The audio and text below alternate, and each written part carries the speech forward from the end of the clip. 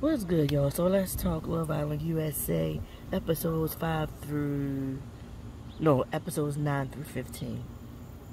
So the Islanders have to have a vote on who can stay and who's going to go. And it's between Carmen and Victor, right? So Bergie, he gonna swing for the fences and he want to take a risk because he feel like him and Carmen got this connection. So he want his chance to make something with Carmen, explore with Carmen. And so a couple people changed their vote so Carmen can stay. Because everybody wanted Victor to stay. Because Bergie caused all this commotion by going back and running and telling that and getting Carmen upset. And like when the guys in the guys' room having chats and saying things, that's supposed to stay with the guys, not for you to run back and tell the girls or tell anybody. But anyway, and then like he ran back and told her something, and as they was walking, she wanted to go pull Victor out, and them three talked and iron it out. And he was like, "You such a strong woman." And he wasn't just saying it to be saying it. He had her going to fight his battle because he was going back and saying stuff, and he was hurt and feeling dumb because Victor put him out there like, we teaching you, we trying to help you to build up your confidence, and we saying certain things to you, and here you are going behind our backs. Like, we all here dating these same people and stuff for the most part. But you running back and telling what we say in this room. Like, this guy code, like, keep it in here. And she felt, Carmen told Hannah that she felt some kind of way about Bergie telling her, "Oh, you such a strong woman," as they walk in to go confront Victor. So she's seeing how much of a coward he really is. But you just using that as an excuse, Carmen. You don't like Bergie. And I don't know why y'all keep keeping this man around like y'all like him. Don't nobody like him. He looks goofy. He looks so unsure of himself. Honestly, I think Bergie is gay. And he just hasn't discovered it yet. That's what I get from him. If he get out there and live some life and experience some things, I think that he will come to the conclusion that he might be gay or bisexual or something. He doesn't give me straight at all. But, like, completely heterosexual at all. But anyway, so that happens. Next thing you know, 3 new Islanders come in. Jonah, Kenzo, and Emily. 2 guys and a girl. Kenzo goes on 2 dates. He goes on a date with Hannah. And he goes on a date with, Kenzo goes on a date with Anna and Carmen. But he has more of a connection with Carmen. The Jonah guy, his family is made up of all kinds of ethnic backgrounds or whatever, right? And he runs a ranch. So he goes on a date with Hannah and Destiny. Emily, she pulls Keenan to the side a couple times for conversation, and she said it just flows so nice. She really, really likes Keenan, right? But when it's time to go on dates, she actually chooses Marco and Harrison for dates or whatever. And when it comes time to do the recoupling, and she was talking her big girl-ish that she don't care. She the bombshell. She here to blow things up. She here to stir the pot. Now wash the pot, put him away, or whatever. She ends up choosing, when it's time for the recoupling, Emily chooses Harrison. The way she was talking, her little speech, I thought she was going to break up Keenan and KK. KK and Keenan, they go to the hideaway and they do the sideways salsa in the hideaway. And I'm thinking like, oh no, girl, you shouldn't have done that. Because I can see him being... But the hideaway happened before these 3 new people came. It's like the very next day they come out the hideaway, the 3 new people came, and he all talking to KK like, we gotta be open, we gotta stay open. And she like, well, damn, and here you are talking about be open or whatever. And this is the second time that somebody came and talked to him and showed more interest in him. So it's like he keep getting chances to be open, but she's not. She just still stuck on him. And I get it, because she the most chocolatey, pretty thing going on here to me. But a lot of these guys that come on that show, they not checking for let's be real, they not checking for the chocolate sisters, you know what I'm saying? So that happens. We see Leo and Cassie. You know, they was together first. And Anna was really liking Leo. So she kept pulling him to the side and talking to him. And he was swayed to give her a chance and stay open and see what she was all about. But now he see what she about. He still want to be with Cassie. So him and Cassie keep going to the side, having conversations. He kissed her or whatever. She finds out they've been having conversations. Like one conversation she actually heard or whatever. She didn't know. They didn't know that she could hear them.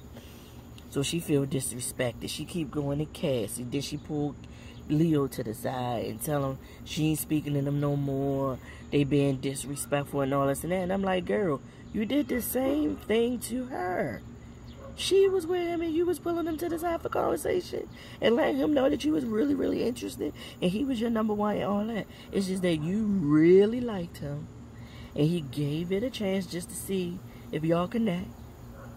And y'all don't connect as well as him and Cassie does, even if it is just a sexual thing between him and Cassie. You know what I'm saying? So, I mean, hey, shit happens. So she mad, and she keep trying to make Leo feel bad. She keep trying to make Cassie feel bad about it and everything.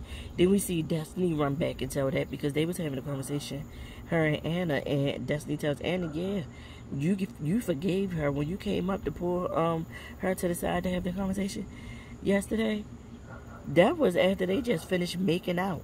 And I was like, and she was like, because I didn't want her to be walking around looking stupid. Whatever, Destiny.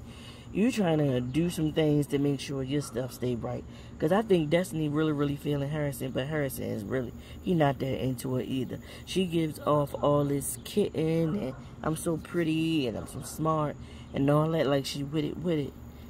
You know, in the beginning when they pursuing her. But then when they come down and lay down at night, you know how people cuddle up and do all that. She ain't really with all that. She moves super slow. And the same with Carmen was moving super slow too. But then when it's time for the recoupling, Kenzo picks Carmen. Jonah picks Destiny, which was great. And then that's when Emily picks Harrison. I thought Emily was going to pick Keenan and leave KK out to dry, but he didn't. And so when it was time for the people that had already been there to say who they wanted to pick, it was 4 guys still standing. The first girl to stand up and say who she wanted to pick, it was Anna. And Anna was just like, you know what? I'd rather go home single. I'm not going to choose anybody because Bergie, you like my little brother. Keenan, you like my big brother. You know, she just felt friendships with all of them. And she didn't want to be in a friendship couple. So, kudos to you for taking the high road and just going home. But you know you was wrong. Kept trying to make KK feel bad and cry. I mean, not KK, making Cassie feel bad and crying when you did the same thing to her from jump. So everybody is recoupled up. But Harrison and that Emily girl, they is into it. It was a part when they showed them laying down at night. And Emily had her eyes closed and her mouth open like she was getting her Harrison was doing some doodling with his fingers. He was giving her the spirit fingers under that cover. Marco and Hannah got to go to the hideaway. They didn't hit a home run, but they did everything in between the bases. So she says. One of the guys was like, Marco gonna go in there and play around, but he ain't about that life like that. I don't got him being out there like that as far as like going there with her sexually. Then everybody else is in there in couples. Bergie's still alone or whatever. Cause nobody, like people like him. They feel like he's sweet and all that, like a good guy. He making breakfast for all the girls, making them chocolate chip pancakes and coffee and things. But they want to keep him around in the friend zone. Nobody's romantically interested in him. So then we see 2 new islanders on their way, Imani and Mike, both black. Imani said she was 22, and she in school and stuff like that. And America had to choose who she should go on a date with. So America chooses for her to go on a date with Bergie. I was like, but America is just really trying to give Bergie a chance. And Bergie just ain't it. He just not. He got to go home and come back when he got more confidence and more oomph about himself. And they choose, who was the first person they chose? KK. They choose KK to go on a date with the guy Mike. And I was so happy for her because she needed this. Because again, Keenan had pulled her to the side after the recoupling and was talking to her about, you know, I feel like everything's been so perfect. It's been like too perfect. And she was telling Hannah that it's like he been nitpicking and saying, you too agreeable. You like everything I want to do, you want to do it. So it's like he trying to find something wrong to justify him wanting to see other people and explore more connection. Because they've been linked up since day one. So she finally getting her chance to go out and go on a date with somebody else. And now he's sitting back feeling some way about it. But that's what the hell you get. To me, I feel like she was open to the date. Her and the guy, they both live in Texas. He live in Houston. She live in Dallas. The guy said he looking for something serious right now. And all that kind of stuff like that. And he seemed cool or whatever. But I get it, KK. You gotta still move at a steady pace because the guy could be saying whatever to get in the house. I mean, he gonna get in the house because when it comes time for recoupling, they gonna let him choose before they let Keenan choose. But yeah, but who's to say he don't just pick somebody just to be in there, and then another person come through and he wanna like them too. So it's a total wash. You just don't know how the shuffling is gonna go. But he seemed to be into her, and I just think KK is the cutest, sweetest little thing, the little chocolate drop. I love her on this show.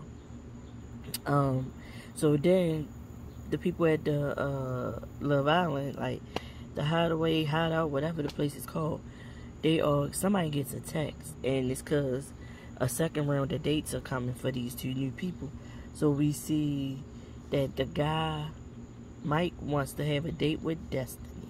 So he pulls Destiny for a date, and they're talking. And the young lady Amani, this time she pulls Leo for a date. And Cassie's like soon as we get on a good playing field and things is good between us, something comes and shakes it all up every single time or whatever. So she feeling nervous about it or whatever. Keenan acting like he ain't nervous that KK went out. But we leave off with them on their dates and people being at the house on the island or whatever in Fiji, as Ian, the host or announcer, says. This season been pretty good. Pretty good. A good amount of drama so far on this show. And I'll be back after I let the episodes build up and binge watch a bunch of episodes. And I'll come back and talk to y'all some more. I really wanted to do a short, but I just couldn't fit everything I wanted to say into a short. So, with that being said, I see y'all. I'm about to get in this house because I feel raindrops hitting me. So, peace out, y'all.